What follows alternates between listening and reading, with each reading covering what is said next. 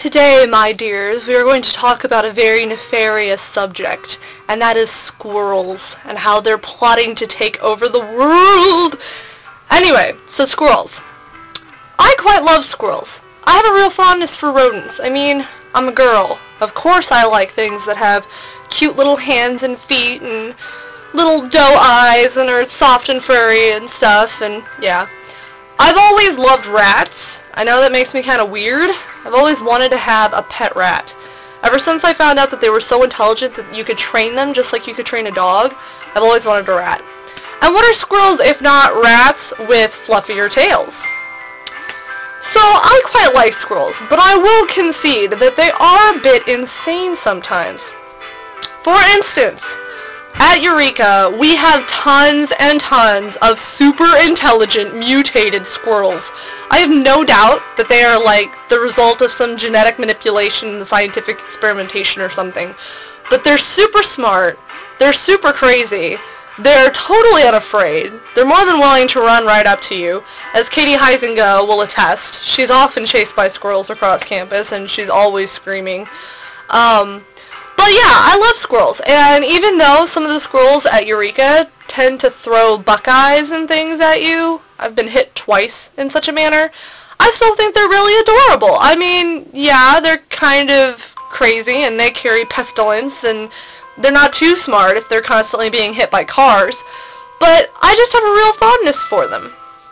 I think Eddie Izzard has it spot on about how squirrels are always looking like they're forgetting something.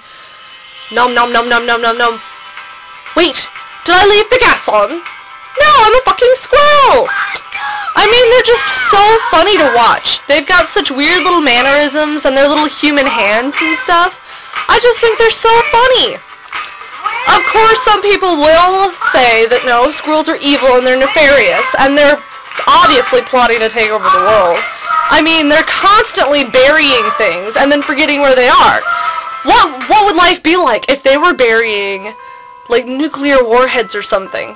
Wouldn't that be terrible? Oh no, tiny little squirrel nuclear warheads buried all over the country.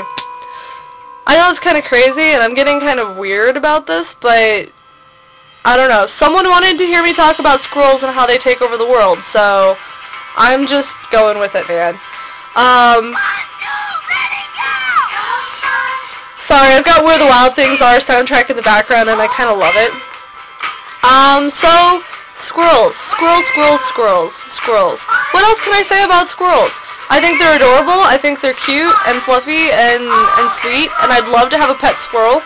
Especially a pet flying squirrel, a sugar glider, like Rocky and Bullwinkle.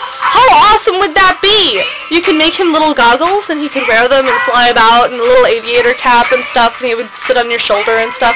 How awesome would it be if pirates had squirrels instead of parrots? Way cuter, and I think pirates would be a lot more interesting. What else to say about squirrels? They're rats with fluffier tails. They have a great capability of shoving a lot of stuff in their mouths. I think they're really adorable, and I try to not hit them if I ever see them scampering across the road.